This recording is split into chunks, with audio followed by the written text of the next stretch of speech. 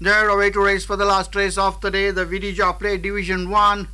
Slightest right was Country's Magia loses distance at the start, while others now sort themselves out race. Flying Falcon towards the near side, being joined on the outside by Imperial. Wide outside we have D-Fire. A length behind D-Romance, on the outside of D-Romance Queen Star. Further back 2 lengths behind Amaran Tigress. Then we have one with the white cap is Astrologer. Then we have a D Admiral 2 lengths behind we go Polar Queen, being joined on the outside by Golden Bird, as the horses now soon swing around the corner to enter to the final run. And round the turn and into the straight, then top Flying Falcon comes in on 4.5 in front of Imperial is the one making good progress towards the near side, being joined on the outside by D-Fire. On the very outside we have D-Romance, and so is Queen Star, but Flying Falcon has kicked clear, opens up a gap on 5, 6, 7, 8 ahead of the rest of the crew.